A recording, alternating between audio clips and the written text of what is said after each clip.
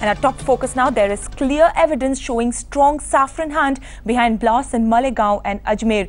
In fact, NewsX has exclusive access to the Rajasthan ATS charge sheet that nails Swamy Aseemanand over an overarching kingpin of sorts with strong political links who felicitated conspirators and propagated the Hindu terror at the Malegaon and even at Ajmer with a series of shocking insights. Now, here are the key points of that charge sheet.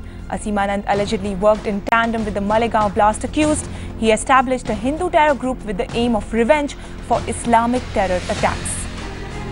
Aseemanand allegedly worked with a team comprising of Sadhvi Pragya Singh, Lieutenant Colonel Shrikant Purohit and Dayanand Pandey. He also recruited Sunil Joshi.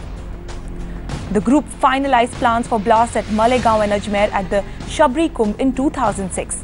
Aseemanand presided over the meet, also attended by Sadhvi Pragya Singh and Sunil Joshi. The group also decided the main targets for the attacks to come, namely the Jama Masjid in Delhi, Dargah Ajmer Sharif, the Makkah Masjid in Hyderabad, Malegaon and the Samjhauta Express.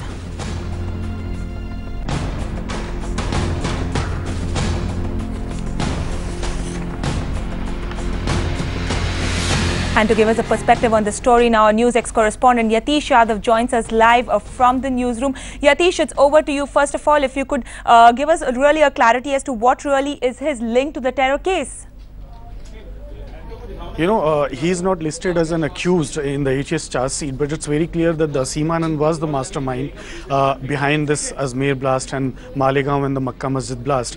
He was the one who presided over the meeting in 2004 during the Ujjain Kumbh, where he invited Devinder Gupta, Sunil Joshi and Sadhvi Pragya Singh, and where he said that, you know, in 2001 there was a blast, there was a Akshardham blast in Gujarat, as well as there was a blast in Sankat Mochan temple, and he said that the Hindus must retaliate in the same way, and he kind of designed the entire plan, and he said we need to figure out which are the places where we can, you know, attack, basically, you know, where Muslims goes for the praying, like Ajmer and the Makkah Masjid was identified, and the design was handed over to Sunil Joshi.